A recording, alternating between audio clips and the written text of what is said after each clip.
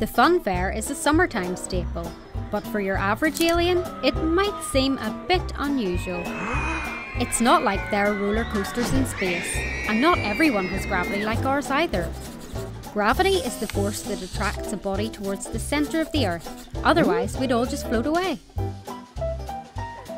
The roller coaster is pulled to the top of the first hill by a motor. Once at the top, the conversion of potential energy to kinetic energy is what drives the roller coaster to the end. Kinetic energy is what the roller coaster creates due to its motion. You experience this all the time, in a car, on a bike, or even some kind of intergalactic spaceship for that matter.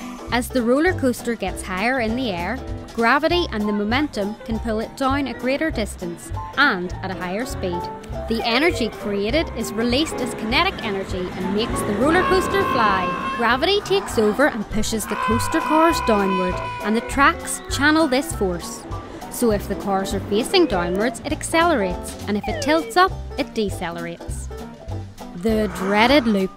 The energy already created pushes the coaster to the top of the loop, where gravity pulls it down.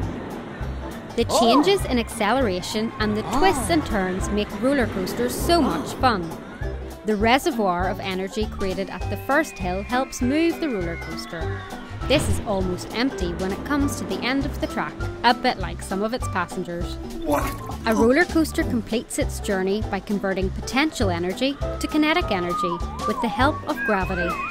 Some people have to learn the hard way.